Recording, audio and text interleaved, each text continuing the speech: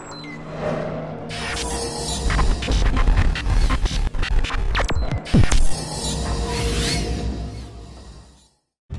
horrific crime and a man facing charges for allegedly raping a woman on a busy SEPTA subway train.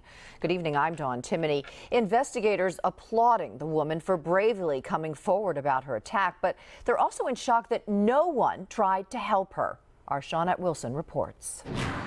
Police are looking into whether video of the rape was posted on social media. They do say the entire incident was captured on SEPTA cameras. Police and some riders say they're surprised no one on the train called 911. This is 35-year-old Fiston Noy, the man police say raped and assaulted a woman on the Market Frankfurt L.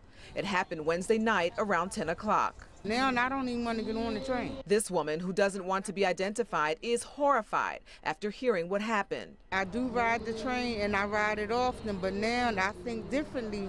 The train may not be something I'm going to ride now. Investigators say a SEPTA employee reported the incident to SEPTA police, saying something wasn't right with the woman on the L. They did not say where the employee was or what exactly she saw. SEPTA then notified Upper Darby PD after the train pulled into 69th Street Terminal, and SEPTA police had the suspect in custody. It's unfortunate that it happened and that it had to occur where no one actually stopped to take the time to help. Sadia Smith is talking about others who were on the train. In a statement, SEPTA police said those people witnessed the horrific act, which may have been stopped sooner if a rider had called 911. We talked to Steve Anderson outside the terminal today. We need more security. Upper Darby Police Superintendent Tim Bernhardt says the 30-year-old victim did not know her attacker. I spoke to her this afternoon. Unbelievably strong woman. She really is. I mean, she came forward. She provided a lot of information, and you know, she's on the mend.